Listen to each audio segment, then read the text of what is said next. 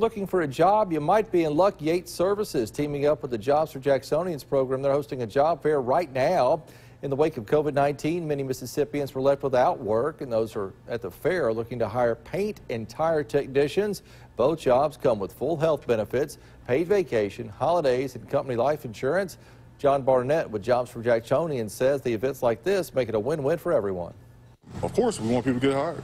You know, it's a win-win on both ends, definitely with the city of Jackson, and also here with these companies that we're showcasing each and every week. A lot of people are having maybe some issues or maybe some difficulties paying rent, making mortgage payments, and this is part of the process here.